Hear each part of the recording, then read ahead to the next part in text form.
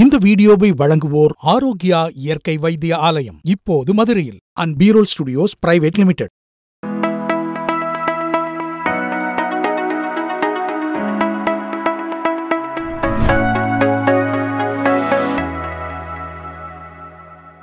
இப்போதெல்லாம் நான் விழாக்களில் முதலிலேயே நன்றி உரை சொல்லிவிடுகிறேன். அதற்கு ஒரு காரணம் இருக்கிறது. பெரும்பாலும் தமிழ்நாட்டில் எல்லா நிகழ்ச்சியின் முடிவிலும் தான் நன்றி உரை சொல்வார்கள். நன்றி உரை சொல்லும்போது அரங்கத்தில் யாருமே சும்மா சொல்லுங்கள் இருக்க மாட்டார்கள். நன்றி உரை சொல்லும்போது பெரும்பாலும் அரங்கத்தில் யாருமே இருக்க மாட்டார்கள். நன்றி உணர்ச்சியில் தமிழர்கள் கொஞ்சம் பின்தங்கி இருப்பதற்கு அது கூட காரணமாக இருக்கலாம், எனக்கு தெரியாது. அதனால் நான் முதலிலேயே நன்றி சொல்ல விரும்புகிறேன். முதல் நன்றி, ஒரு சனிக்கிழமை விடுமுறை நாளின் மாலையை இந்த அரங்கில் கழிக்க வேண்டும், புத்தக கண்காட்சியில் கழிக்க வேண்டும் என்று தேர்ந்தெடுத்து தங்கள் குழந்தைகளோடு வந்த பெற்றோர்களுக்கு, பெருமக்களுக்கு நான் நன்றி சொல்ல விரும்புகிறேன். ஏனெனில் மனதில் உறுதி வேண்டும். அதான தலைப்பு. எதை தேர்ந்தெடுப்பது என்பதில் மனதில் உறுதி வேண்டும். இந்த நாளை இதற்கென்று தேர்ந்தெடுத்தவர்களை பாராட்டுகிறேன். வீட்டில் அமர்ந்து தொலைக்காட்சி பார்க்கலாம், சினிமா பார்க்கலாம், ஏதுமற்று சும்மா இருப்பது சுகமென்று கூட ஒரு வாழ்க்கையை வாழலாம். ஆனால் அதெல்லாம் இல்லாமல் ஒரு அறிவு திருவிழாவில் பங்கேற்க வந்தமைக்காக பங்கேற்க வந்த எல்லோருக்கும் நான் நன்றி பாராட்டுகிறேன்.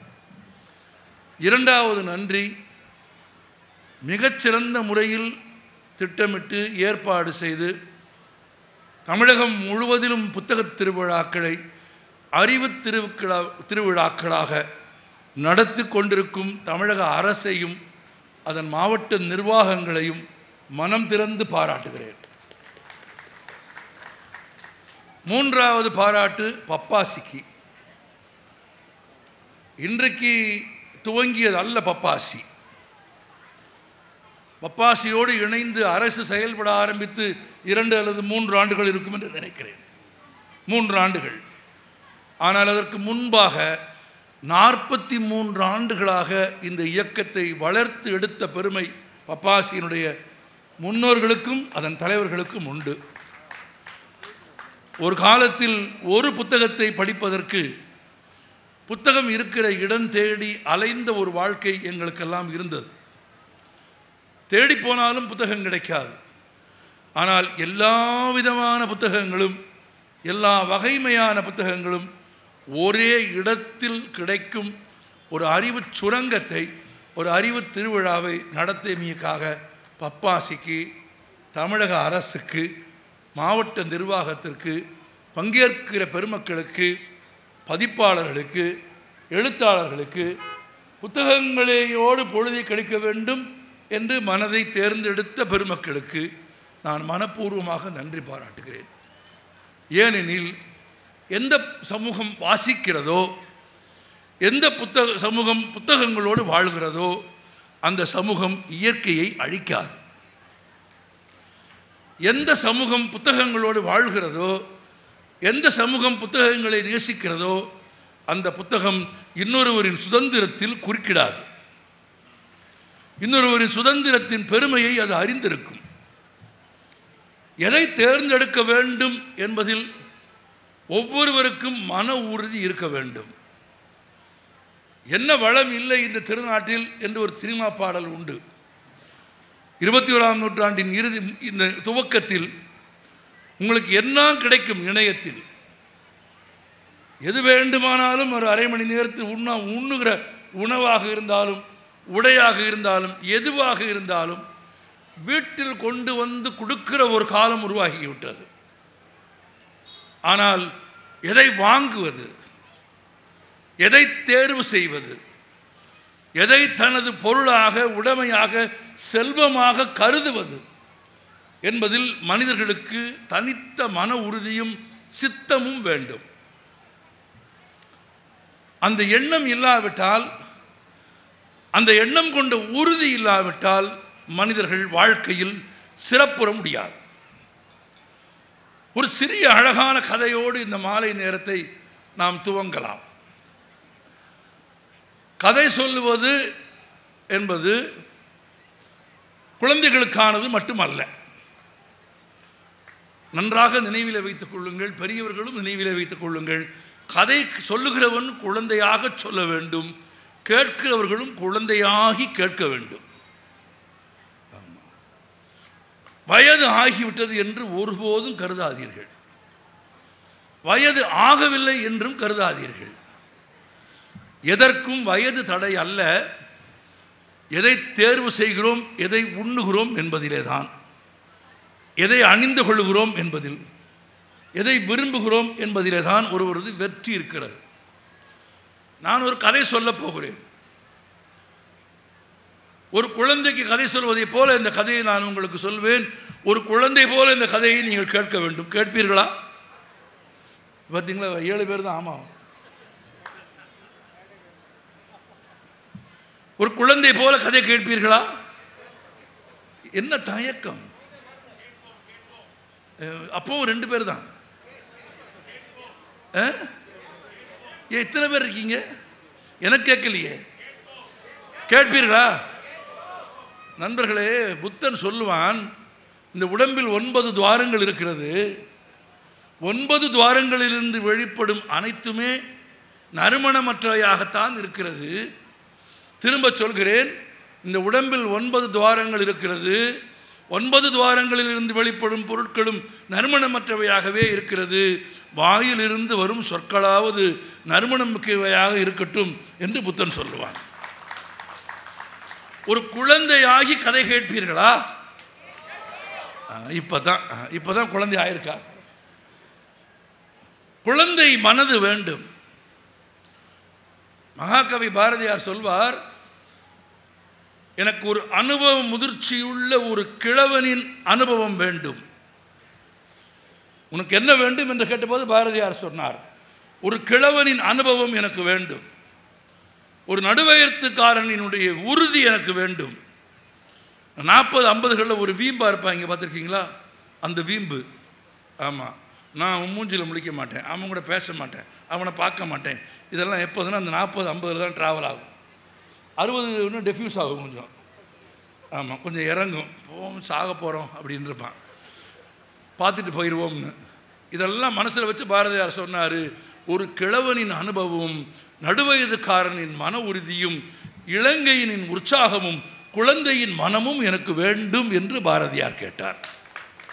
எப்படி எப்படி ஒரு கலவை வைக்கிறார் பாருங்கள். அந்த ஆசையோடு ஒரு கதை.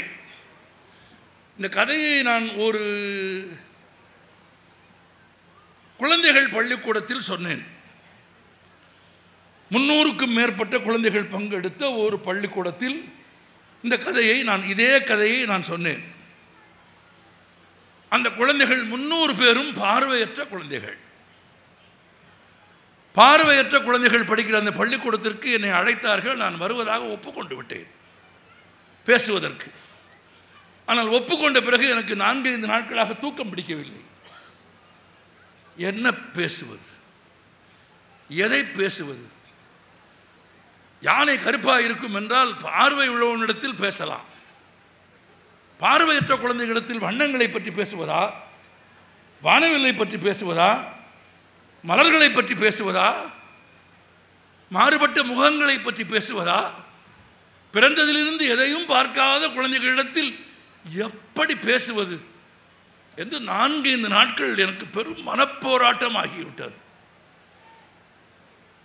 என்ன வந்தாலும் பரவாயில்லை, பேசித்தானே ஆக வேண்டும், ஒப்புக்கொண்டோமே என்று தயாரித்து விட்டு பேசுவதற்கு போனேன்.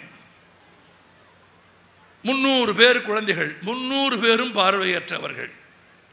நான் கதையை இப்படித்தான் சொல்ல ஆரம்பித்தேன். இந்த கதை தான் அது. ஒரு அடர்ந்த காடு. அந்த காட்டில் மனிதர்களே இல்லை. மனிதர்களே இல்லாத காடு எப்படி இருக்கும்?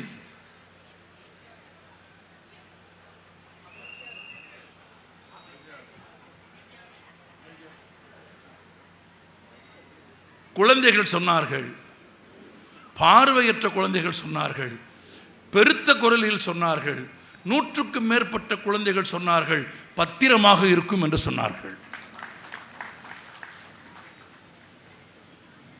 மனிதர்களே இல்லாத காடு பத்திரமாக இருக்கும் என்பது பார்வையற்ற குழந்தைக்கு தெரிகிறது.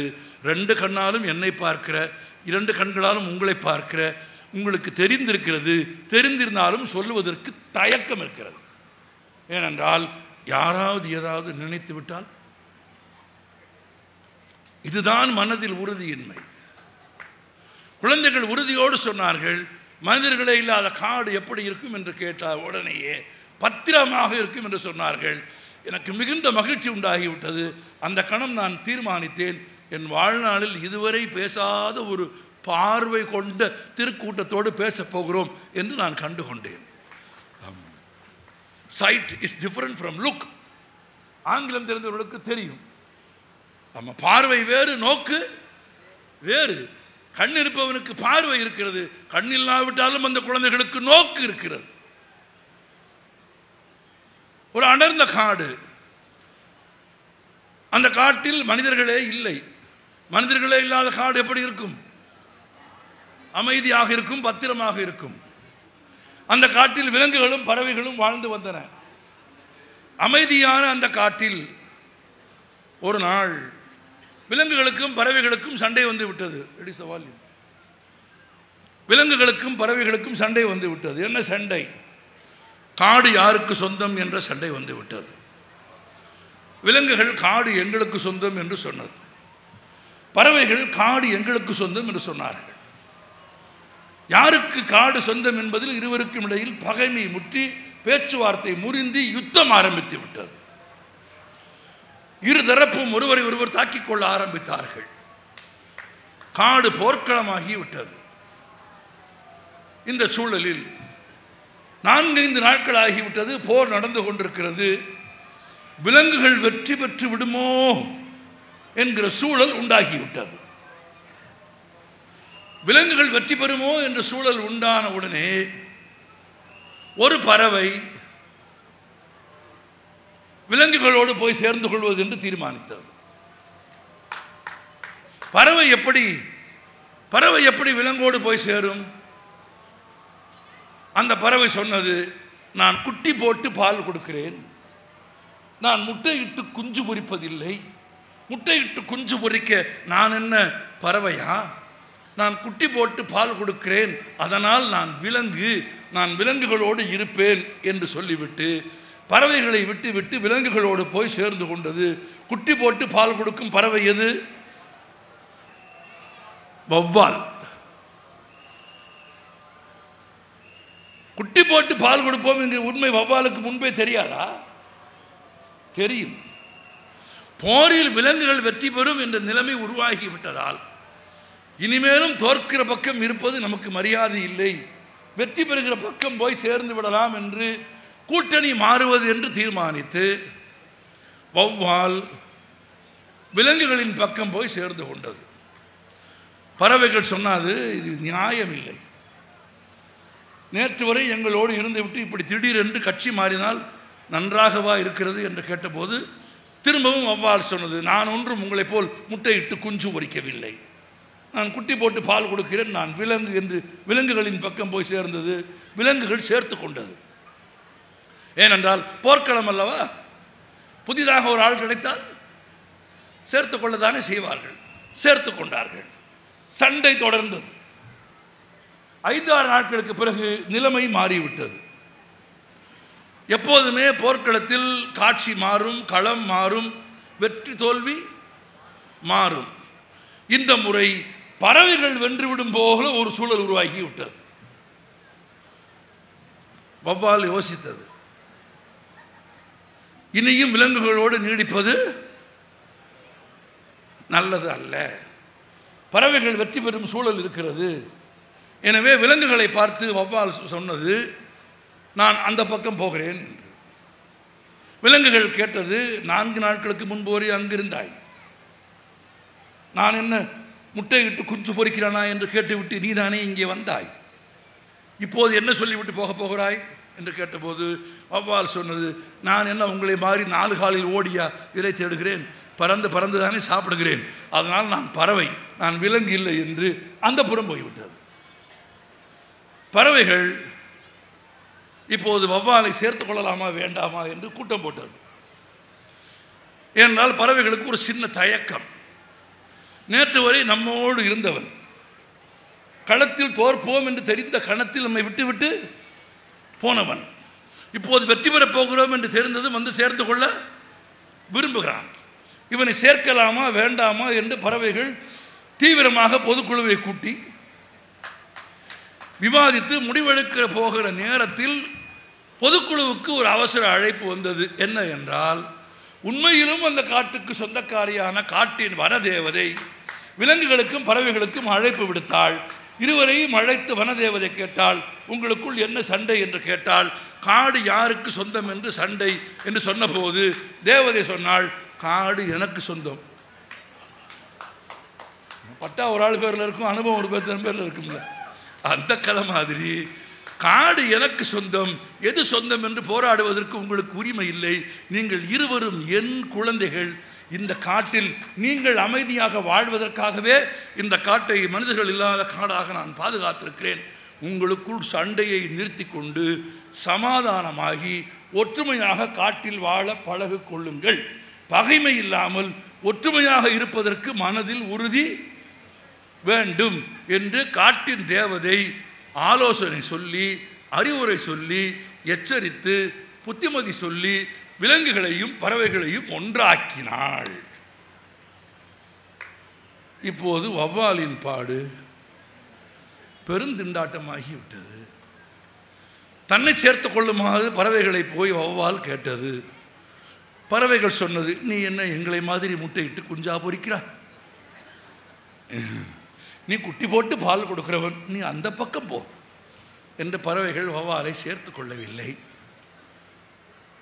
விலங்குகளிடம் போய் தன்னை சேர்த்து கொள்ளுமாறு வௌவால் கேட்டது. விலங்குகள் சொன்னது, நீ என்ன எங்களை மாதிரி 4 காலில் ஓடியா சாப்பிடுகிறாய்? பறந்து பறந்து சாப்பிடுகிறவன் நீ அந்த புறமே போ என்று விலங்குகளும் சேர்த்து கொள்ளவில்லை.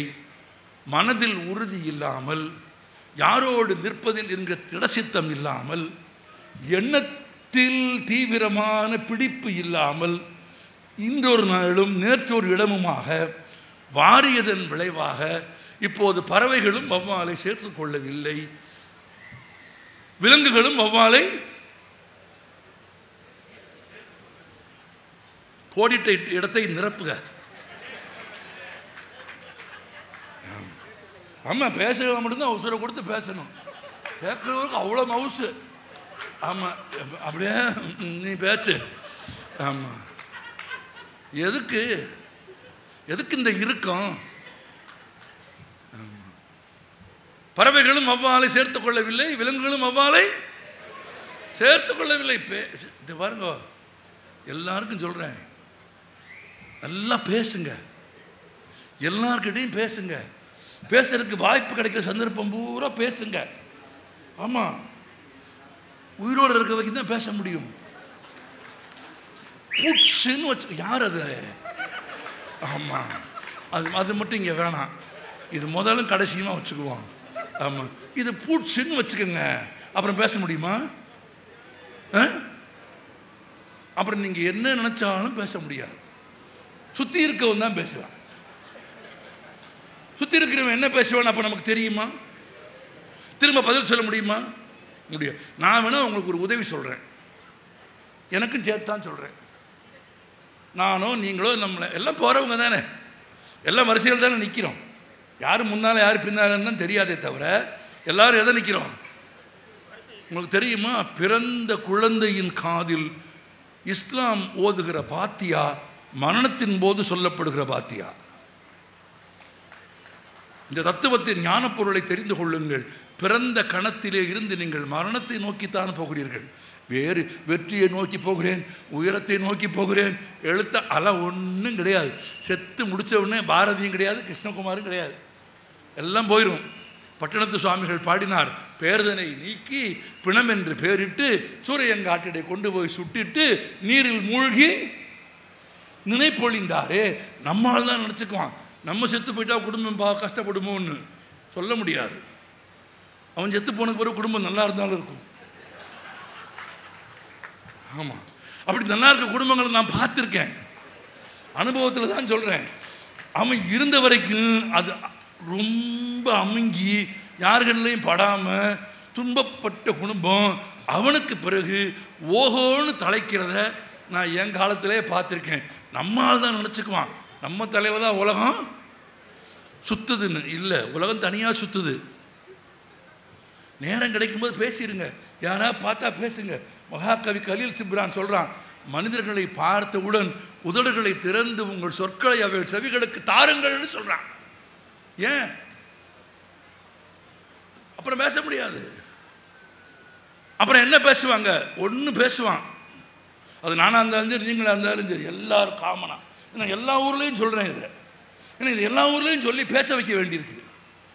தாய்மொழியை பேசுறதுக்கு என்ன தயக்கம்? அட உண்டு இல்லைன்னு சொல்கிறதுக்கு என்ன தயக்கம்? போயிடுச்சுன்னா யாராவனா இருங்க, இதை எல்லாரும் பேசுவான். எத்தனை மணிக்குன்னு கேட்பாங்க, கன்ஃபார்மாக கேட்பான். அது யாரா நீ எங்கே வேணா இரு, நீ அலெக்சாண்டரா இரு, யாரா வேணா இரு, எத்தனை மணிக்கு? ஆமாம், இந்த கேள்வி வர்றதுக்கு முன்னால் இருக்கிற ஒரு நொடியும் பேசிடணும். ஆமாம். எனவே விலங்குகளும் வௌவாலை சேர்த்து கொள்ளவில்லை, பறவைகளும் வௌவாலை சேர்த்து கொள்ளவில்லை. மனதில் உறுதி இல்லாமல் ஒரு புறத்தில் நின்று வெற்றியோ தோல்வியோ அதை தோழர்களோடு நின்று சம்பாதித்து சந்தித்து வென்றால் ஒன்றாக வெல்வது, வீழ்ந்தால் சேர்ந்து வீழ்வது, வாழ்ந்தால் 30 கோடியும் வாழ்வோம், வீழ்ந்தால் 30 கோடியும் வீழ்வோம் என்று பாரதி பாடியது போல திடசித்தம் இல்லாமல் வாழ்ந்ததால் வௌவாலின் நிலைமை என்ன ஆயிற்று தெரியுமா? அன்றிலிருந்து வௌவால் பகலில் வெளியே தலை காட்டுவதில்லை.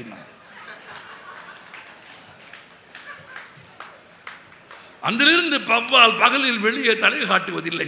அவமானகரமான ஒரு வாழ்க்கையை வாழ நேர்ந்ததால் வௌவாலால் பகலில் வெளியே தலை காட்ட முடிவதில்லை. அது மட்டும் இல்லை, அன்றிலிருந்து வௌவால் தான் செய்த தவறுக்காக தலைகீழாக தொங்கிக் கொண்டே இருக்கிறது. அதைவிட அவமானம், அதைவிட அருவருப்பு தின்ற வாயாலேயே மலம் கழிக்கிறது. தெரியுமா உங்களுக்கு? அது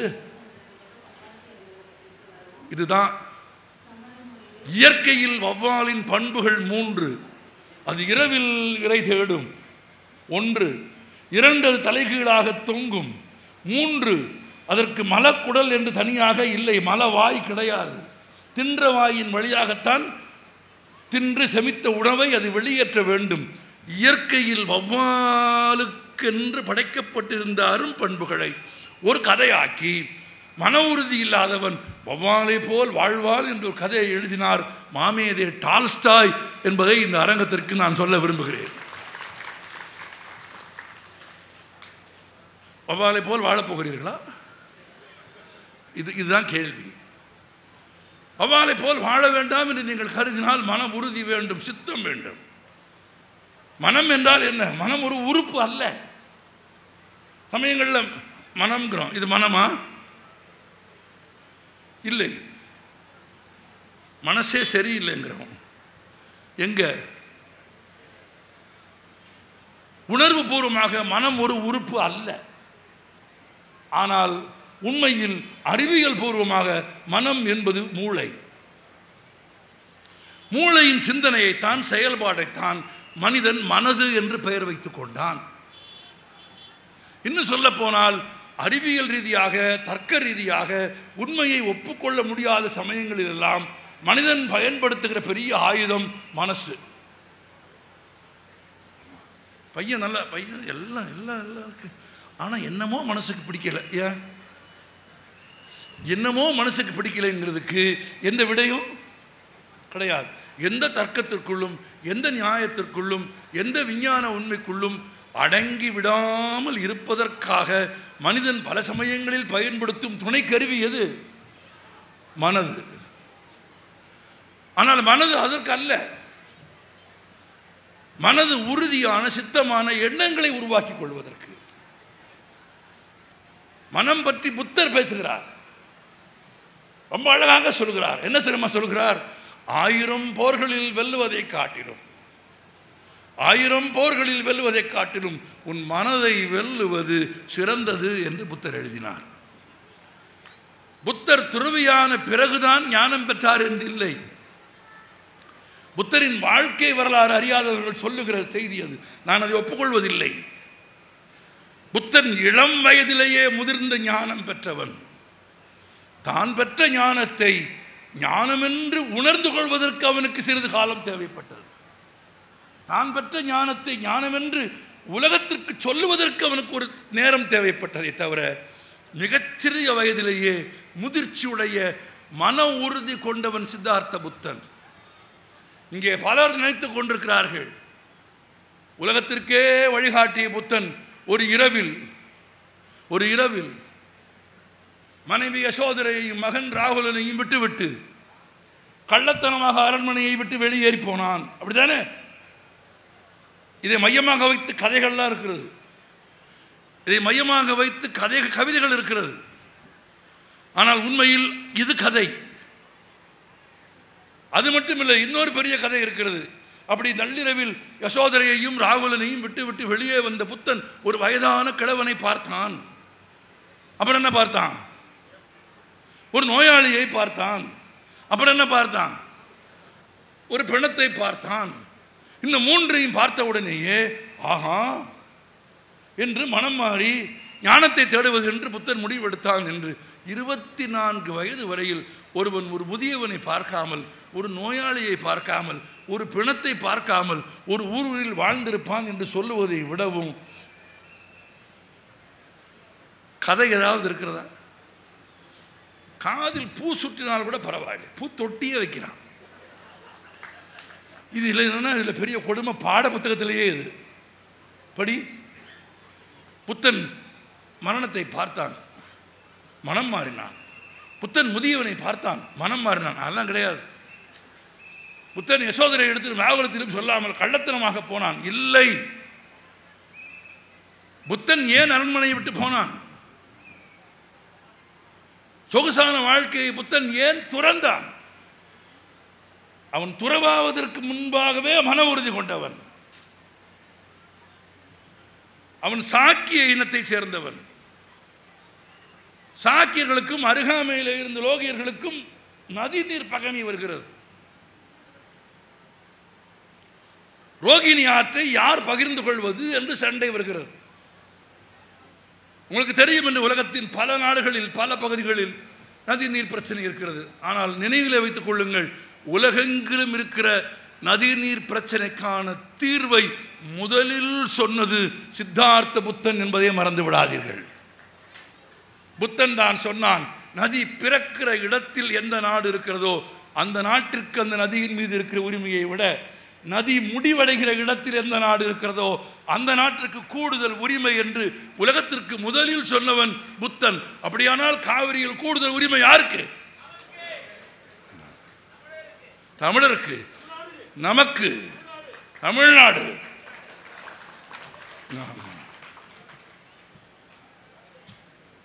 மிக நீண்ட காலமாக தமிழ்நாடு என்று சொல்லப்படவில்லை.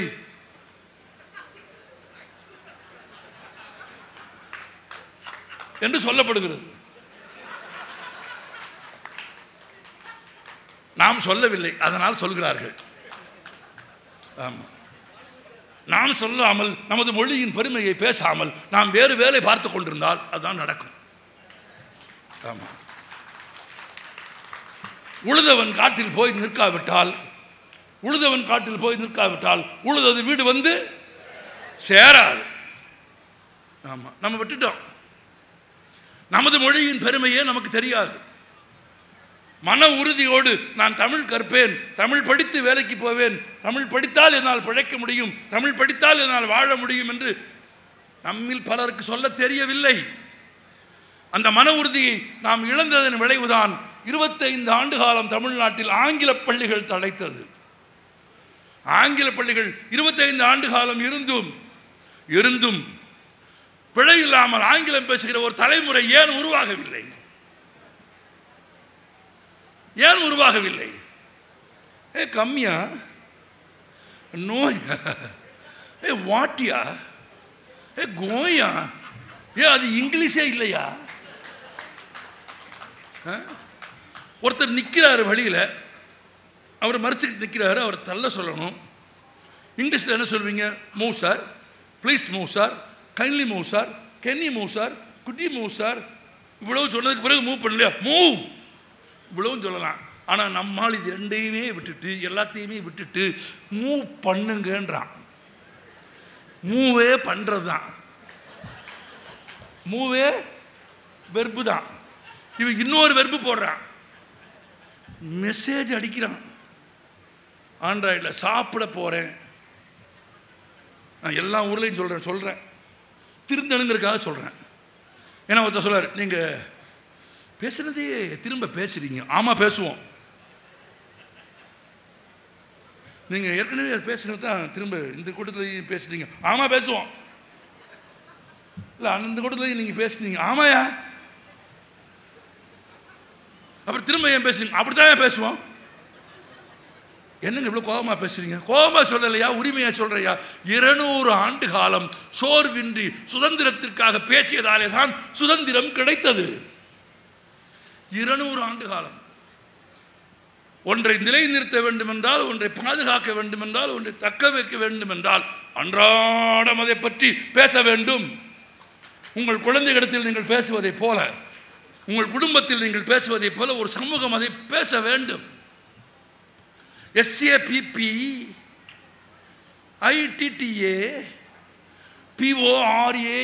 போ, எங்கேயாவது போ.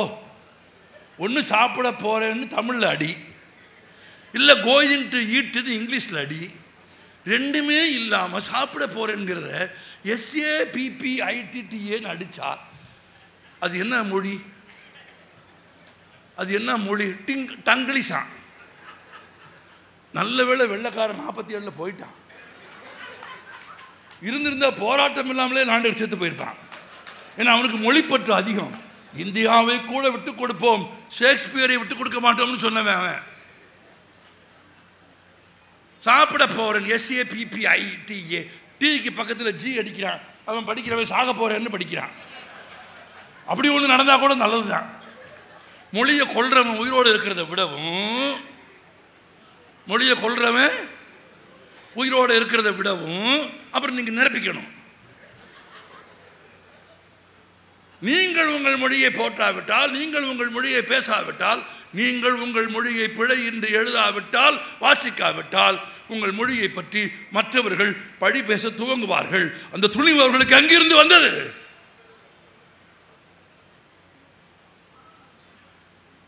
என் குழந்தையின் பெயரை இல்லை, என் தாயின் பெயரை இல்லை, இல்லை என் தந்தையின் பெயரை மாற்ற வேண்டும் என்று சொல்வதற்கு நீ யார்? Who are you? நான் இந்த அரங்கத்திற்கு சொல்கிறேன், உலகத்திற்கு சொல்கிறேன். தான் பிறந்த நாடு தாய் நாடு ஒருவருக்கு, அதானே? பிரெஞ்சுக்காரர்கள் தங்கள் நாட்டை தாய் நாடு என்று சொல்ல மாட்டார்கள், தந்தையர் நாடு என்பார்கள், ஃபாதர் நேஷன் என்பார்கள். ருஷ்ய இலக்கியங்களில் தாய் நாடு என்கிற வார்த்தை இருக்காது, தான் பிறந்த நாட்டை தந்தையர் நாடு என்பார்கள். இந்த உலகத்தில் பிறந்த ஒருவனுக்கு எப்படி பார்த்தாலும் ஒன்று அவன் பிறந்த நாடு தாய் நாடு அல்லது தந்தையர் நாடு. ஆனால் உலகத்திலேயே தமிழனுக்கு மட்டும்தான் தாய் நாடும் உண்டு, தந்தையர் நாடும் உண்டு. எங்கள் தாய் நாடு இந்தியா, எங்கள் தந்தையர் நாடு தமிழ்நாடு. எங்கள் தந்தையர் நாடு தமிழ்நாடு என்று யார் எங்களுக்கு சொல்லிக் கொடுத்தது? செந்தமிழ் நாடென்னும் போதினிலே இன்ப தேன் வந்து பாயுது காதினிலே, எங்கள் தந்தையர் நாடென்ற பேச்சினிலே ஒரு சக்தி பிறக்குது மூச்சினிலே. நீங்கள் இலக்கியங்கள் அதை பேசுகிறது. நமது மொழியை நாம் கொண்டாடுகிற உறுதி நமக்கு இருக்க வேண்டும். இதற்கு மேல் அது வேண்டாம், இதோடு நிறுத்திக் கொள்ளலாத.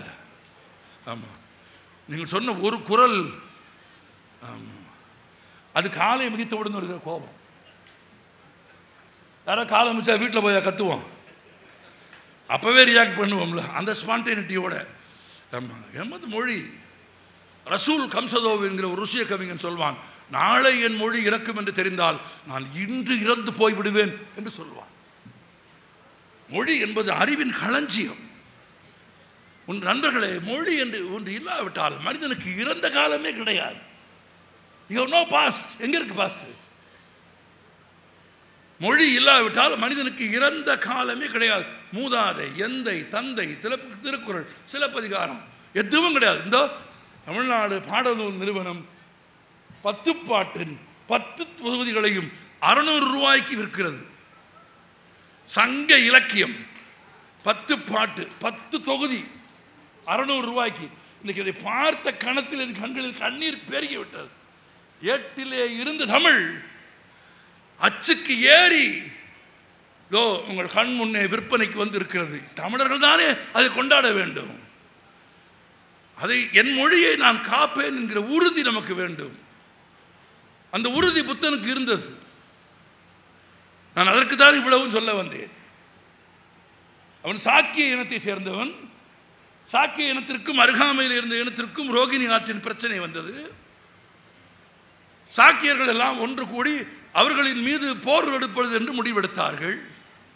சாக்கிய இனத்திலேயே இளைஞனாயிருந்த புத்தன் சொன்னான், இல்லை சித்தார்த்தன் சொன்னான், போர் வேண்டாம். ஏன் போர் வேண்டாம் அவர்கள் கேட்டார்கள். புத்தன் சொன்னான், அதனால் ஒன்றும் விளையப் போவதில்லை. போர் நடந்தால் தண்ணீர் கிடைக்கிறதோ இல்லையோ, குருதிதானே பெருகி ஓடப் போகிறது. உடம்பில் ஓட வேண்டிய ரத்தம் வீதியில் ஓடக்கூடாது. ஒன்று செய்யுங்கள். நமது இனத்தைச் சேர்ந்த 5, அந்த இனத்தைச் சேர்ந்த 5 ஆக 10 பேர் தனியாக அமர்ந்து பேசி நீரின் அளவை பங்கிட்டு எப்படி பகிர்ந்து கொள்வது என்று பேசி தீர்மானித்துக் கொள்ளுங்கள் என்று புத்தன் ஆலோசனை சொன்னான். ஆனால் இனக்குழு முழுவதும் கூடி போர் செய்வது என்று முடிவெடுத்தது. இனக்குழு முழுவதும் சேர்ந்து போர் செய்வது என்று முடித்த போது அந்த முடிவுக்கு எதிராக சித்தார்த்தன் என்கிற இளவரசன் நின்றான். இல்லை, இனக்குழுவின் முடிவின்படி நீ போருக்கு வர வேண்டும் என்று வற்புறுத்தினார்கள். புத்தன் மறுத்தான். இல்லை, சித்தார்த்தன் மறுத்தான். அப்போது புத்தன் இல்லை, சித்தார்த்தன் மறுத்தான். இனக்குழு என்ன தெரியுமா தீர்மானம் போட்டது? எடுத்த முடிவுக்கு மாறாக நிற்பதால் ஒன்று சித்தார்த்தனுடைய குடும்பம் எல்லாவற்றையும் இழந்துவிட்டு நாடு கடத்தப்பட வேண்டும், அல்லது இனக்குழுவின் ஒப்புதலுக்கு சம்மதிக்காமல் தனித்து நிற்கும் சிந்தனை கொண்டதற்காக சித்தார்த்தனுக்கு தண்டனை விதிக்கப்பட வேண்டும். தன்னால் தந்தையும் மனைவியும் மகனும் தாயும் சிறுமைப்பட்டுவிடக்கூடாது என்பதற்காக சித்தார்த்தன் சொன்னான், நான் இருந்தால்தானே இந்த இனக்குழுவுக்கு பிரச்சனை. அதிகாலையில் நீங்கள் எழுந்து பார்க்கிற போது சித்தார்த்தன் இங்கு இருக்க மாட்டான் என்று நள்ளிரவில் மன உறுதியோடு அரண்மனை வாழ்க்கையை விட்டுவிட்டு, மனைவியை விட்டுவிட்டு, மகனை விட்டுவிட்டு, அரண்மனை வாழ்க்கையை துறந்துவிட்டு மன உறுதியோடு புறப்பட்டவனாலே தான் சித்தார்த்தன் புத்தனானான். இன்னொன்று தெரியுமா உங்களுக்கு? புத்தனான பிறகு புத்தன் திரும்ப போன முதல் இடம் எது தெரியுமா? யசோதரையும் ராகுலனையும் பார்ப்பதற்கு. அவன் நள்ளிரவில் ஓடி போனவன் இல்லை, அவன் கள்வன் இல்லை. நதிநீர் பிரச்சனையில் யுத்தமில்லாமல் அது தீர்க்கப்பட வேண்டும் என்கிற மன உறுதிதான் சித்தார்த்தனை புத்தனாக்கியது. மன உறுதிதான் தேவைப்படுகிறது. ஆனால் மனம் எளிதானதில்லை. மகாகவி பாரதியார் சொல்கிறார், பேயாய் உழலும் சிறு மனம் என்பார். இந்த மனம் சாதாரணமானதில்லை. 100 கோலம் போடும், 100 எண்ணம் போடும். ஒருவனுக்கு உதவி செய்யலாம் என்று விரும்புகிற போதே அவனுக்கு 1000 ரூபாய் கொடுக்கலாம் என்று மனம் சொல்லும். சொன்ன மாத்திரத்தில் நீங்கள் செய்துவிட வேண்டும். அதை சொன்ன உடனே செய்துவிட வேண்டும். அரை மணி நேரம் எடுத்துக்கொண்டால் மனது சொல்லும், அவனுக்கு எதுக்கு 1000 ரூபாய் கொடுக்குற?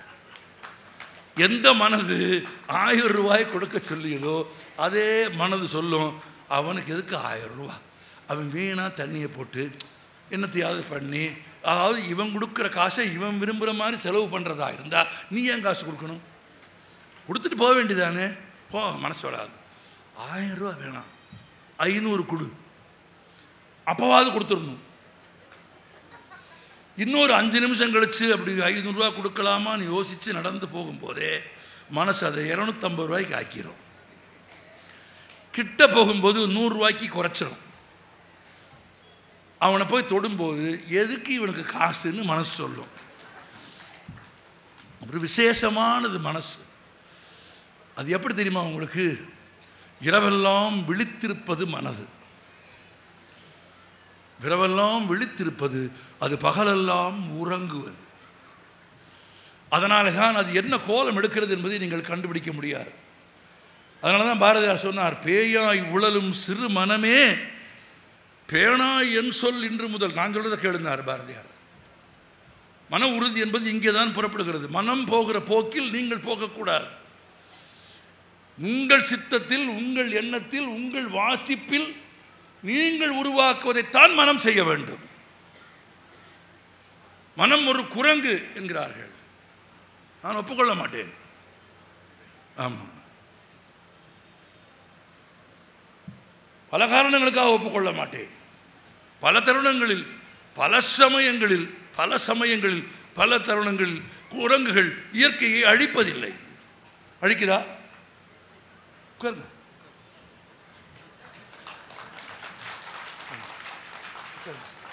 பாருங்க, எல்லாம் கைதிட்டாங்க. குரங்குகள் இயற்கையை ஒருபோதும் அழிப்பதில்லை. இயற்கையிலே இருந்து என்ன கிடைக்கிறதோ அதைத்தான் விலங்கு உண்கிறது. ஆமாம், குரங்கு இன்னொரு இனத்தின் குரங்கின் மீது பகைமை பாராட்டுவது இல்லை. அப்படியே சண்டை போட்டாலும் 10 நிமிஷம் தான். மீண்டும் அவைகள் ஒன்றாக சேர்ந்து வாழ்ந்துவிடும். இன்னொன்று, குரங்கு பிறர் பொருளுக்கு ஆசைப்படுவதில்லை. இவர் பேசும்போது சொன்னார், ஆசைப்படு ஆசைப்படு ஆசைப்படு. நல்ல வார்த்தை அது. பல பேர் சொல்கிறார்கள், புத்தன் ஆசைப்படாதே. புத்தன் ஆசைப்படாதே என்று சொன்னதற்கு பொருளே வேறு. அடிப்படை தேவைகளை ஆசை என்று புத்தன் சொல்லவில்லை. நன்றாக நினைவிலே வைத்துக் கொள்ளுங்கள். அடிப்படை தேவைகளை புத்தன் ஒருபோதும் ஆசை என்று குறிப்பிடவில்லை. ஆசை என்று புத்தன் குறிப்பிட்டது அடுத்தவர் பொருள், அடுத்தவருக்கு உரிமையான பொருள், அடுத்தவர் நிலம், அடுத்தவர் மண், அடுத்தவர் நதி, அடுத்தவர் பொருள் மீது நீங்கள் ஆசை கொண்டால் அழிந்து போவீர்கள் என்பதுதான் புத்தனின் வாக்கு. உங்கள் அடிப்படை தேவைகளுக்காக நீங்கள் உழைப்பதையோ போராடுவதையோ புத்தன் ஒருபோதும் மறுக்கவில்லை. இன்னும் சொல்ல போனால் புத்தன் சொல்லுகிறான், நீ உண்ணுகிற உணவிலேயே சிறந்த உணவு இது என்று கேட்டால் உழைத்து சாப்பிடுகிற உணவு தான் சிறந்தது என்றான். அந்த மன உறுதி புத்தனுக்கு இருந்தது. அந்த மன உறுதி பாரதிக்கு இருந்தது. இந்த மனதில் உறுதி வேண்டும் என்கிற ஒரு பாடல் தலைப்பு தான் இங்கே கொடுத்திருக்கிறார்கள். பாரதியாரின் பாடல்களில் வேண்டுவன என்ற தலைப்பில் இடம்பெறுகிற பாடல் அது. அந்த பாடலை நான் இறுதியாக உங்களுக்கு நிறைவாக நான் வாசித்து காண்பிக்கிறேன். அந்த பாடலில் அவ்வளவு செறிந்த எளிய சொற்களில் பாரதி ஒரு அற்புதமான பாடலை அதில் எழுதியிருக்கிறார். ஆனால் அதே மனதை பற்றி பாரதியார் சொன்னார், பேயாய் உளரும் சிறுமனமே பேணாய் என் சொல் இன்று முதல் நீயாய் ஒன்றும் நாடாதே. உனக்கு என்ன வேணும் நீயா போய் தேடாத. மனசே உட்கார், எனக்கு கீழ்ப்படிந்திரு, நீயாய் ஒன்றும் நாடாதே.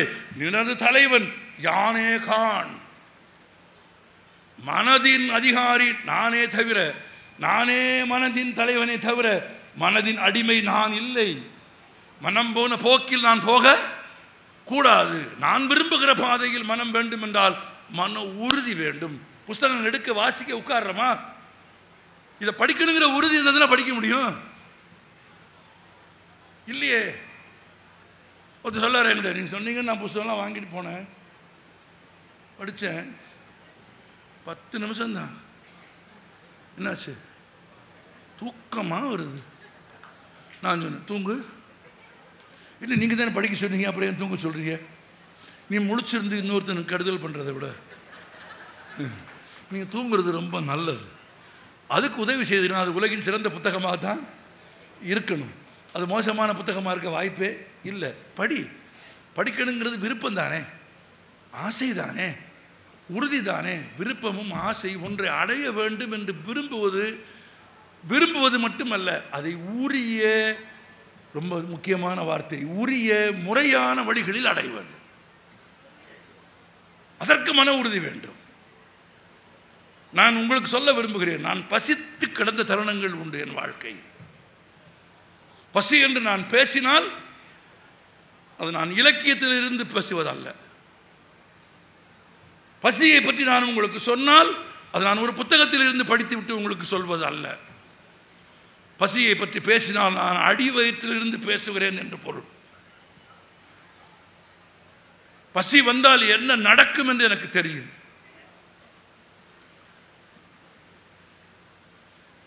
என்னவெல்லாம் பசி படுத்தும் என்று எனக்கு தெரியும். ஆனால் பசித்திருக்கிற தருணத்திலும் கூட பாரதியார் கவிதைகளை படிக்க வேண்டும் என்றுதான் மனம் உறுதி செய்து கொண்டேனே தவிர வேறொன்று செய்ய வேண்டும் என்று யோசிக்காததன் விளைவுதான் இந்த இடத்தில் என்னை கொண்டு வந்து அதை நிறுத்தி இருக்கிறது. ருசிய இலக்கியம், ஜெர்மன் இலக்கியம் இருக்கிறது, பசியை பற்றி பேசுகிற இலக்கியம். அவளுக்கு 3 நாட்களாக சாப்பாடு கிடையாது. ஒரு கட்டடத்தின் நிலவரையிலே அடைபட்டு கிடப்பாள். பசி பசி மட்டும் இல்லை, ஏற்கனவே தொடர்ந்து ஒரு 10 நாட்களாக அந்த ஊருக்குள் வந்த இராணுவம், அந்த இராணுவத்தின் படைப்பிரிவிலே இருந்த பலர் அவள் மீது பாலியல் வன்கொடுமை நடத்தியிருப்பார்கள். எண்ணிக்கையே இல்லை. அந்த குடியிருப்பில் இருந்த பெண்களிலேயே அவள்தான் அழகு. தான் அழகாக இருந்ததற்காக அவள் கண்ணீர் சிந்துகிறாள். கொஞ்சம் பல் வெளியே இருந்திருக்க கூடாதா? கொஞ்சம் விகாரமாக இருந்திருக்க கூடாதா? ரொம்ப சிறு உருவமாக யாரும் பார்க்க விரும்பாத ஒரு பெண்ணாக நான் இருந்திருக்க கூடாதா? நான் என் பருவம் முழுவதிலும், என் காலம் முழுவதிலும் எல்லோரும் அழகு அழகு அழகு என்று போற்றிய போது நான் மகிழ்ந்தேனே, சந்தோஷப்பட்டேனே, கொண்டாடினேனே. அந்த அழகு எனக்கு இன்றைக்கு பகையாய் முடிந்தது. ஒருவன் பாக்கி இல்லாமல் வரிசையாய் நிற்கும் பெண்களில் அழகாய் இருக்கிற ஒரு காரணத்திற்காக அவளை கவர்ந்து கொண்டு போகிறார். பெரும் பாலியல் வன்கொடுமை நடக்கிறது. உடம்பெல்லாம் காயம். 10 நாட்களுக்கு மேலாக அந்த படைப்பிரிவு இருந்த காலத்தில் 10 நாட்களும் உணவு கிடைத்தது. ஏன் தெரியுமா உணவு கிடைத்தது? பாலியல் ரீதியாக அவளை பயன்படுத்திய விரும்பியவர்கள் அவளுக்கு உணவு கொடுத்தார்கள். தங்கள் உணவு தொகுப்பில் இருந்து அவளுக்கு கொடுத்தார்கள். பசியை தணித்துக் கொள்வதற்காக அவள் சாப்பிட்டாள். ஒரு வேசையின் உணர்ச்சியோடு அவள் சாப்பிடவில்லை. இப்போது அந்த படைப்பிரிவு புறப்பட்டு போய்விட்டது. யாரும் இல்லை. அவர்கள் வேறொரு பிரதேசத்தை ஆள்வதற்கு போயிருக்கிறார்கள், அல்லது வேறொரு பிரதேசத்தில் இருக்கிற பெண்களை சூறையாட போயிருக்கிறார்கள். Because no military is vegetarian in the world. No military is vegetarian. அவர்கள் வேறொரு பகுதிக்கு போய்விட்டார்கள். இப்போது இவள் படுத்திருக்கிறாள். பக்கத்தில் வயதில் மூத்த, தோற்ற பொலிவு இல்லாததாலே யாராலும் துன்பத்திற்கு ஆளாகாத அக்கா பக்கத்தில் படுத்திருக்கிறாள். படைப்பிரிவு போய் 3 நாட்களாகிவிட்டது. 3 நாட்களாக உணவு இல்லை. ஒரு நிலவரையின் கீழே இருவரும் அருகருகே படுத்திருக்கிறார்கள். அக்கா அழுகிறாள். இவள் ஏன் அழுகிறாய் என்று கேட்கிறாள்.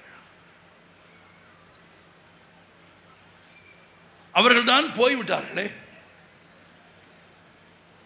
எதற்காக அழுகிறாய்? அக்கா சொல்கிறாள், அவர்கள் போய்விட்டார்கள், எனக்கு தெரியும், எனக்கு மகிழ்ச்சியாக இருக்கிறது. ஆனாலும் என்னக்கா, எதற்காக அழுகிறாய்? அக்கா அவள் கைகளை பிடித்துக் கொண்டு சொன்னாள், மிருகங்களைப் போல் அவர்கள் உன் மீது பாய்ந்து உன்னை சூறையாடினார்கள். எனக்கு ரொம்ப கவலையாக இருக்கிறது. என்னக்கா சொல்? நான் எப்படி சொல்வேன்? மிருகங்களைப் போல் உன் மீது பாய்ந்தவர்கள் சூறையாடினார்கள். எங்கே நீ கர்ப்பமாய் விடுவாயோ என்று கவலைப்பட்டு நான் அழுகிறேன் என்று அக்கா சொன்னாள். கைத்த புன்னகையோடு அவள் அக்காவுக்கு சொன்னாள், கவலைப்படாதே அக்கா, அப்படி எதுவும் நடக்காது. பலர் நடந்த பாதையில் புற்கள் முளைக்காது அக்கா என்று அவள் சொன்னாள். பலர் நடந்த பாதையில் புற்கள் முளைக்காது. எனவே அந்த காட்டு மிராண்டிகள், அந்த மிருகங்கள் நடந்து போன காரணத்தால் என் வயிற்றில் கரு உண்டாகாது. இப்போது என் கவலை அது இல்லை அக்கா, பசிக்கிறது அக்கா. உணவுக்கு என்ன செய்வது அக்கா? என்ன செய்வது என்று தெரியவில்லை. அக்கா மயங்கி படுத்து விட்டாள். அந்த சூழலிலும் உறக்கம் வராமல், பசியால் வருவது உறக்கம் அல்ல, மயக்கம். அந்த மயக்கமும் கொஞ்ச நேரத்திற்கு பிறகு தெளிந்து மீண்டும் புலன்கள் விழித்துக் கொண்டு பசி என்ன என்று உங்களுக்கு காட்டும். அப்படி காட்டுகிற தருணத்தில் அந்த நிமிடத்தை கடப்பதற்காக அவள் பக்கத்தில் இருந்த ஒரு புத்தகத்தை எடுத்து படிக்கிறாள். அது ஒரு கிராமிய நாடோடி கதைகளின் தொகுப்பு. நன்றாக கவனியுங்கள். பல நாட்கள் பல மிருகங்கள் வேட்டையாடி பாலியல் வன்கொடுமையால் பஞ்சாக நைந்து போன உடலும் 3 நாள் பசித்த வயிறும் கொண்டிருந்த அவள் படிக்கிறாள்.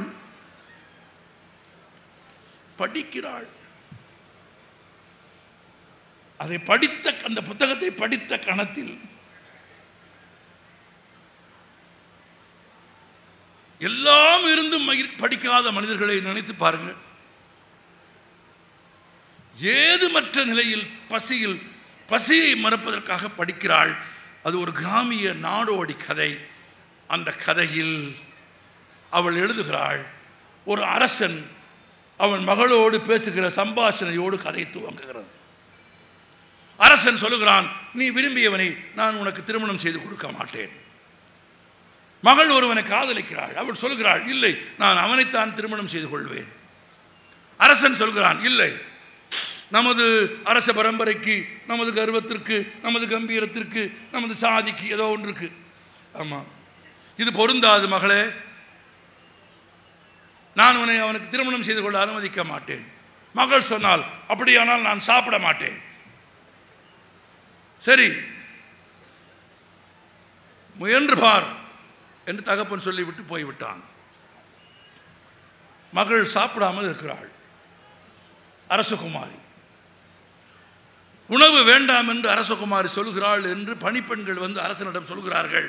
அரசன் சொல்லுகிறான், ஒன்றுமில்லை, அவளுக்கு மிக பிடித்தமான உணவு வகைகளை, அவள் விரும்பி உண்ணும் மிக மிக பிடித்தமான உணவு வகைகளை சமைத்து சூடாக ஆவி பறக்க அவளது மேசையின் முன்பு வையுங்கள், அவள் தோற்று போவாள். 1.5 நாட்களுக்கு மேலாக பசியில் இருக்கும் அந்த அரசகுமாரிக்கு முன்பாக அவளை வீழ்த்துவதற்காக பல வகையான உணவுப் பொருட்களை தயாரித்து கொண்டு வந்து மேசையின் மீது வைக்கிறார்கள். கதையை படித்து கொண்டிருக்கிற அந்த பெண் இப்போது நினைக்கிறாள், தன் காதலில் உறுதியோடு இருந்து அவள் சாப்பிடாமல் இருந்தால் அந்த உணவை நான் சாப்பிடலாம் தானே. எத்தனை வகையான உணவுகள்! அவள் காதலில் அவள் உறுதியோடு இருந்து சாப்பிடாமல் இருந்தால் இந்த உணவை நான் சாப்பிடலாம் தானே என்று அந்த புத்தகத்தின் பக்கங்களில் இருந்த அந்த உணவை உண்பதற்காக விரலால் தொட்டு சொரிய ஆரம்பித்தேன். பிறகு தெரிந்தது அது உணவு இல்லை, எழுத்து. பசி உண்டாக்கிய பைத்தியக்காரத்தனத்தின் உச்சத்தை நான் உணர்ந்து கொண்டேன் என்று அந்த பெண் எழுதினாள். அவள் எழுதியதெல்லாம் முக்கியமில்லை, அதற்கு பிறகு அவள் தொடர்ந்து வாசித்தாள் என்று புத்தகம் போகிறது. நான் உங்களுக்கு அதைத்தான் சொல்ல விரும்புகிறேன். புத்தகங்களை நேசியுங்கள். புத்தகங்கள் இல்லாத வீடு கல்லறைக்கு ஒப்பானது. உங்கள் குழந்தைகள் படித்து உயர்ந்து வர வேண்டும் என்பது நீங்கள் விரும்புவது உண்மையிலேயே உண்மையானால் குழந்தைகளுக்கு முன்பு நீங்கள் படியுங்கள். நீங்கள் படிப்பது போல் பாவனை செய்தால் கூட போதும். குழந்தைகள் போய் சொல்லாது, படிக்கும். உங்கள் செல்வத்தை, உங்கள் வசதியை, உங்கள் பொருளாதார உயர்வை காட்டுவதற்கு உங்கள் குழந்தைகளை ஆடம்பர பொம்மைகளாக பயன்படுத்தாதீர்கள்.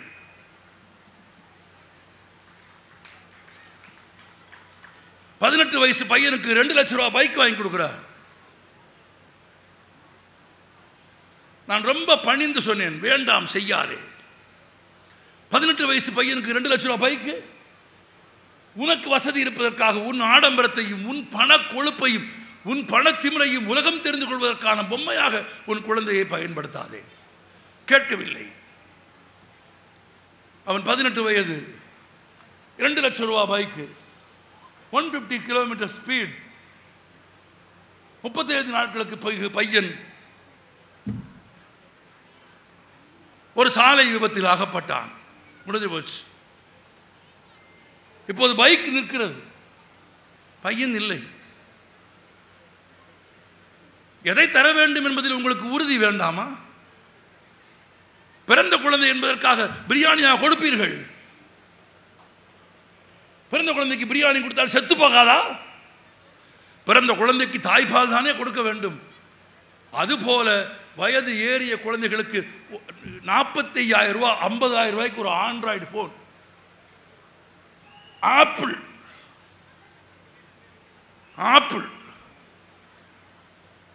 பள்ளிக்கூடத்திற்கு போகிற பையனுக்கு சீரழிக்கிறீர்கள் உங்கள் குழந்தைகளை. நீங்கள் பசி தெரியாமல் குழந்தைகளை பசிக்காமல் குழந்தைகளை வளர்த்துக் கொள்ளுங்கள், அது வேறு விஷயம். ஆனால் பசி என்றால் என்னவென்றே தெரியாமல் குழந்தை வளர்க்காதீர்கள். உணர்த்துங்கள், எப்படி நடந்து கொள்ள வேண்டும் என்று குழந்தைகளுக்கு கற்றுக் கொடுங்கள். வீட்டுக்குள்ள போனா தமிழர் பண்பாடு என்ன, உங்களுக்கு கையெடுத்து கும்பிடுங்க. ஒரு வீட்டுக்கு போறேன், அவர் பையன் அவர் இன்ட்ரோடியூஸ் பண்ணி வைக்கிறார். பையன் BE 4th இயர் படிக்கிறான். நான் கும்பிடுறேன், அவன் அப்படிங்கிறான். எனக்கு ரொம்ப கவலையா போச்சு. நம்மளை பார்த்தது இவனுக்கு ஏன் நெஞ்சு வலின்னு தான் இல்லை. இந்த மொழிக்கு என்று பண்பாடு இருக்கிறது, கலாச்சாரம் இருக்கிறது, வாழ்க்கை முறை இருக்கிறது. ஏன் வணங்குகிறோம்னு தெரியுமா யாருக்காவது? இது உண்ணுகிற கை, இது சுத்தப்படுத்துகிற கை, இது சாப்பிடுகிற கை, இது கழுவுகிற கை. இரண்டையும் ஒன்றே கொண்டு வந்து வைக்கிற போது என்ன பொருள்? நான் உண்ணுகிற கையையும் கழுவுகிற கையையும் எப்படி சமமாக கருதி நடத்துகிறேனோ அதுபோல் என் எதிரே நிற்கிற ஒருவனை சாதி பார்க்காமல் மதம் பார்க்காமல் சமமாக நடத்துவேன் என்பது அல்லவா பொருள்? அது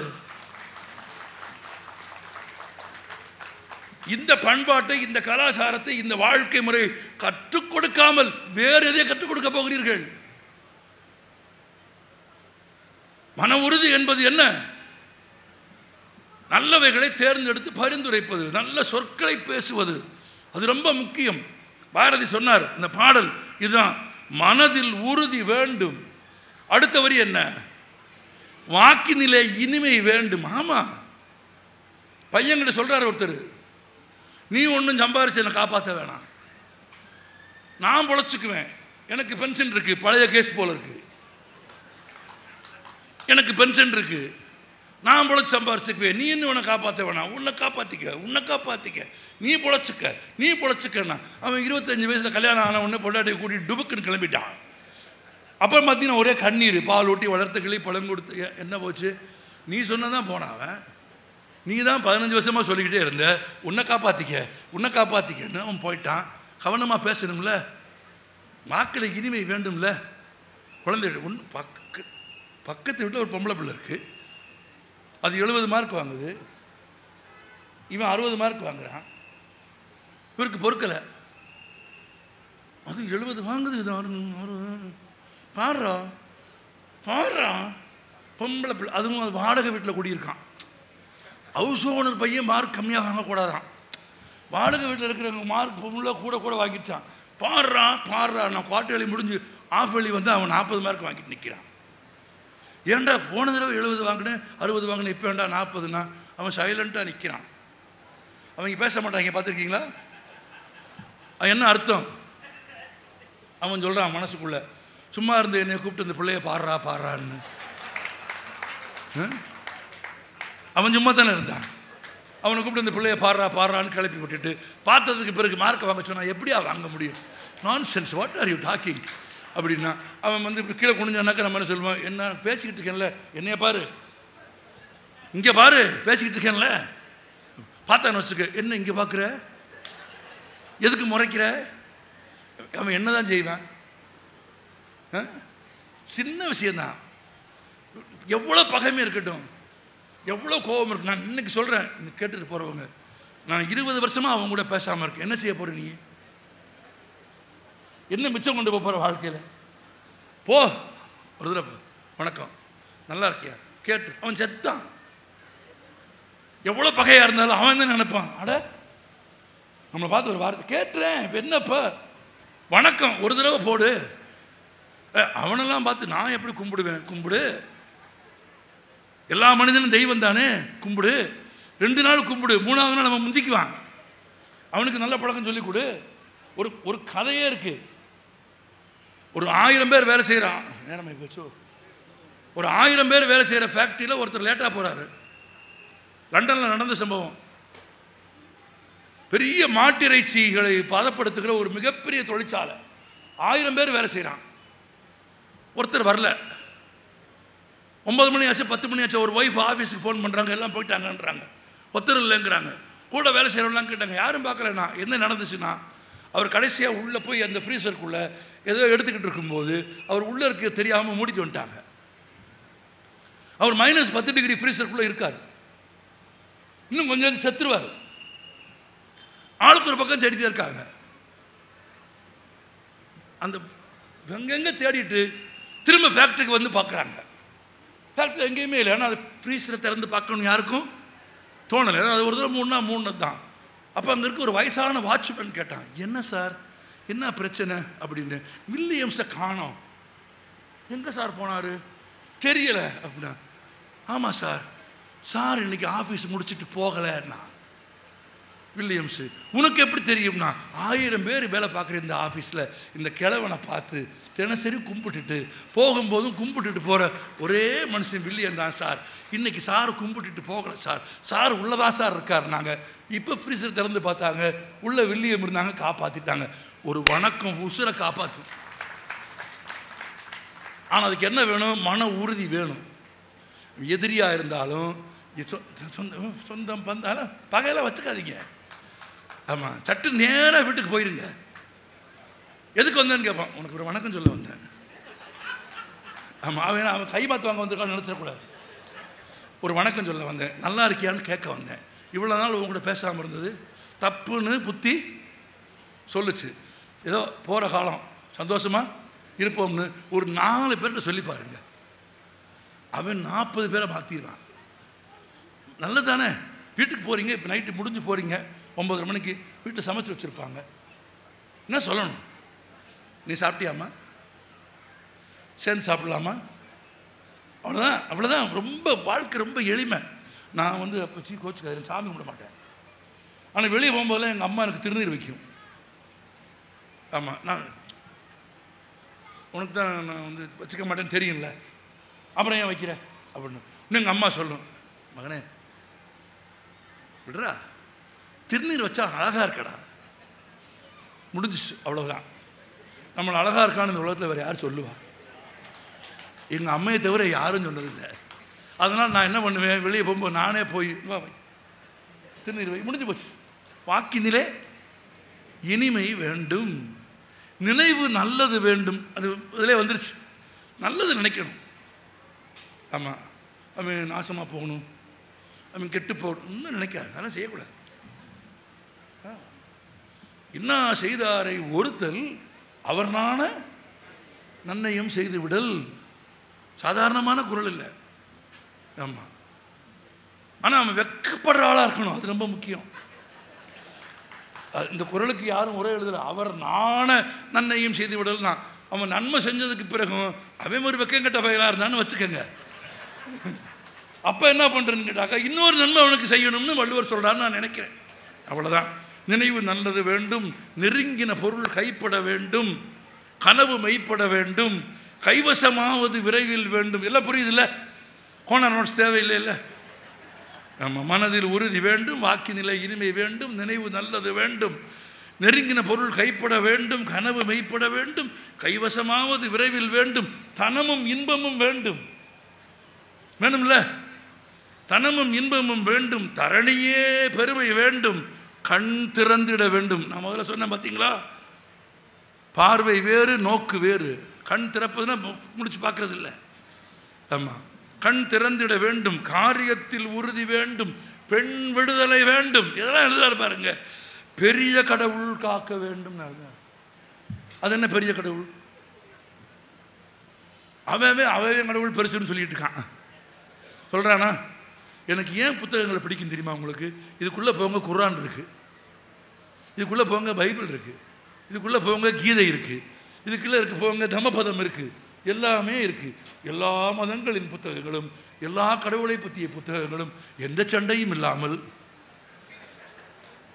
எந்த பகையும் இல்லாமல், அதை வைத்துக்கொண்டு வாக்கு அரசியல் செய்யாமல் அமைதியாக அழகாக அருகருகே இருப்பதாலே புத்தகங்களை நான் காதலிக்கிறேன். பெரிய கடவுள், பெரிய கடவுள் எது? இயற்கை.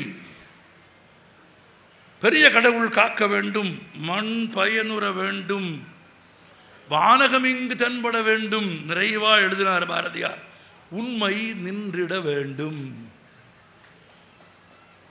ஆம், மன உறுதியில் மிக மிக முக்கியமான ஒரு பகுதி எது உண்மை என்று அறிந்து கொள்வது, உண்மையை தேடி பயணிப்பது. மகாகவி கிப்ரானின் ஒரு அழகிய கவிதையோடு நாம் நிறைவு செய்யலாம். உண்மை தேவதையும் பொய்யின் தேவதையும் ஒரு நாள் கடற்கரைக்கு நீராட போனார்கள். இருவரும் வேறு வேறு அல்ல. உண்மையின் சிறப்பு என்ன தெரியுமா? உண்மையின் தயவில்லாமல் பொய்யால் வாழ முடியாது. பொய்யின் தயவில்லாமல் உண்மையால் வாழ முடியும், ஆனால் உண்மையின் தயவில்லாமல் பொய்யால் வாழ முடியாது. உண்மைக்கு ஒரு தேவதை இருந்தால், பொய்க்கு ஒரு தேவதை இருந்தால். இருவரும் ஒரு கடற்கரைக்கு குளிக்க போனார்கள். இருவரும் தங்கள் ஆடைகளை களைந்து வைத்துவிட்டு பிறந்த மேனியோடு போய் கடலில் குளித்தார்கள். குளித்து கொண்டிருந்த போது பொய்க்கு அழைப்பு வந்தது. பொய்க்கு அழைப்பு எப்பவுமே அதிகம். அழைப்பு வந்ததும் பொய் தேவதை விரைந்து கரையேறி போகிற அவசரத்தில் பிழையாக உண்மை தேவதையின் ஆடையை அணிந்து கொண்டு போய்விட்டாள். சற்று நேரம் இருந்து நீராடிவிட்டு மெதுவாக கரையேறிய உண்மை தேவதை கரையேறி வந்தபோது பார்த்தாள். உடையை மாற்றிக்கொண்டு பொய் தேவதை போனதை அறிந்து கொண்டாள். நாம் எப்படி இனி பிறந்த மேனியோடு போவது என்று தயங்கி பொய் தேவதையின் ஆடையை அணிந்து கொண்டு உண்மை தேவதை போக ஆரம்பித்தாள். மகாகவி கிப்ரான் எழுதினார், அன்றில் இருந்துதான் மனிதர்கள் உண்மையை பொய்யாகவும் பொய்யை உண்மையாகவும் பார்க்க தொடங்கினார்கள் என்று எழுதினார். எனவே உண்மையை உண்மையாக பார்ப்பதற்கு ஒரு உறுதி வேண்டும். உண்மையை அடைகிற பயணத்தை பாதியில் நிறுத்தி விடக்கூடாது. உண்மையை அடைகிற பயணத்தை தொடங்காமல் இருக்கக்கூடாது. அதை தொடங்கி நடத்தி போய் உண்மையின் பக்கம், சத்தியத்தின் பக்கம் நிற்பது என்று நீங்கள் முடிவு செய்தால் இந்த உலகை அசைக்க வல்ல மகாகவி, நம் காலத்தில் ஒரு மிகச்சிறந்த மகாகவிகள் ஒருவரான மேத்தா எழுதிய உலகையே புரட்டுகிற நெம்புகோல் துணிவை, திறனை உங்கள் மனம் பெறும். அப்படி ஒரு மன உறுதியை நீங்கள் பெற்றால் அது ஒரு சிறு வெளிச்சமாகி உங்கள் குடும்பத்தை, உங்கள் குழந்தைகளை, உங்கள் தலைமுறையை வாழ வைக்கும்.